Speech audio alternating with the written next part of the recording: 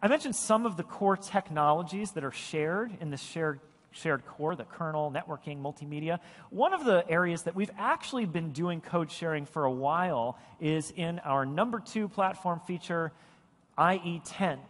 Once again this year, we will have the latest and greatest Internet Explorer built into Windows Phone 8, and that core HTML rendering and JavaScript technology is the same between Windows on your slate or your laptop or your desktop and Windows on your phone.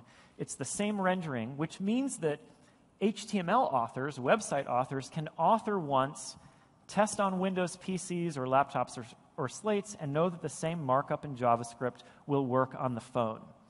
Of course, this year we haven't stopped in terms of its capability, and a few of the areas that we've added new benefits for end users and web authors is, for end users, we're including the smart screen anti-phishing technology that's part of Internet Explorer today. And I'll show you that a little bit later and talk about that benefit.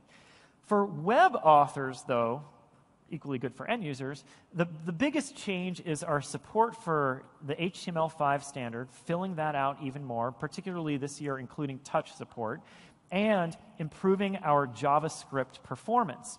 In fact, our JavaScript performance has gotten so good that we are proud to show the SunSpider measurement. This is in milliseconds, so lower is better.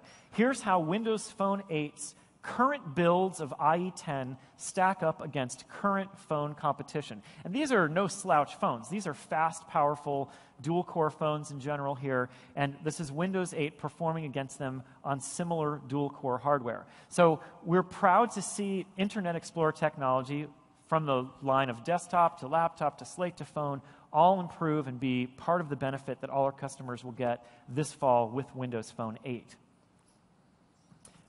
If you think about the web as kind of a platform where web authors are writing web apps and delivering applications to users, and the fact of the code being the same, creating benefit for those web developers,